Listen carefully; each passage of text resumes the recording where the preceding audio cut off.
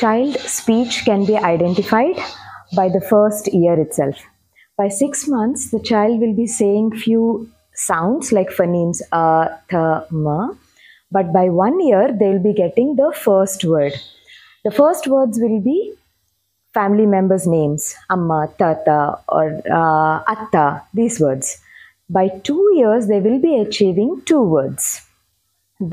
Along with the noun of amma, tata, they will be adding a verb, amma, ivu, bye bye. These kind of verbs they will be adding by 2 years. By 3rd year, they will be adding an object also, amma, palu, ivu. So, amma, give milk.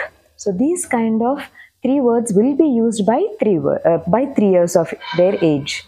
So, if at all they are not following this order, that is, by 1 year, 1 words they will achieve. By 2 years, they add 2 words. By 3 years, they add 3 words.